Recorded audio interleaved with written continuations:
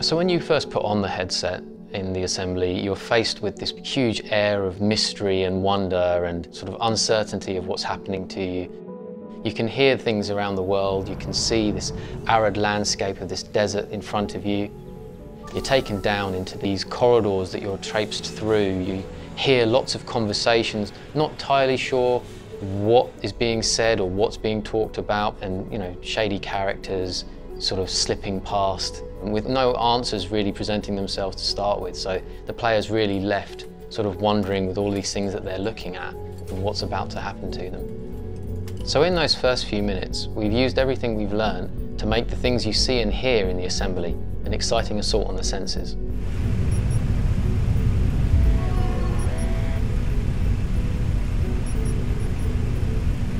So with the assembly, we wanted to create somewhere that wasn't just immersive, but where you truly forgot you were in the real world and you really believed you were somewhere else.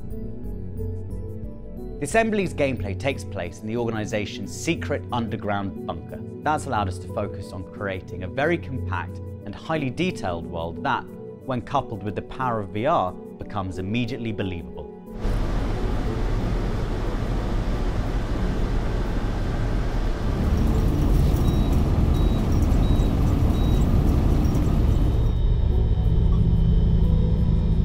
A realistic art style is actually just scratching the surface of what's needed to make a believable world in VR.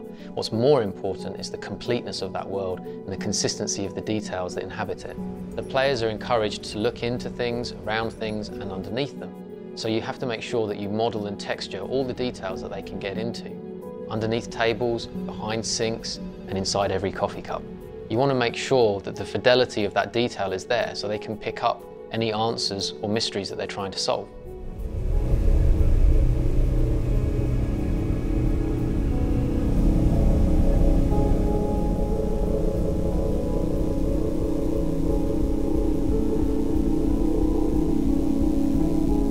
But VR isn't just about graphics, it's equally about making amazing audio. Because you've got a headset on and you're listening to surround sound above and below you, as well as behind and in front of you, it's really important to get that audio right. Audio in VR games needs a complete rethink. You could just use the same methods that you use it in a traditional flat screen game, but the biggest difference is detail. In an immersive environment like having a VR helmet on, everything is so much more intimate. You're so much closer to the action that you can just walk straight up to something, peer straight into it, and get a lot more visual feedback. So we've got to match that with the audio in order to make things feel more real.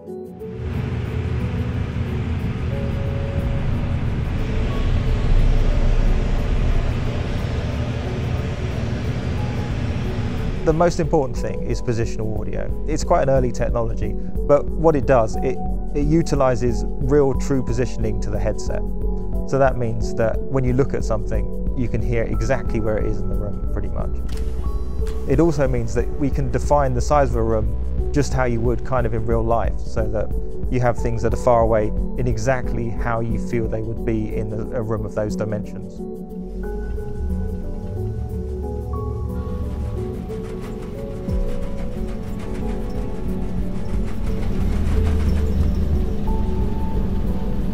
So, as an example, we've got these fridges in the game.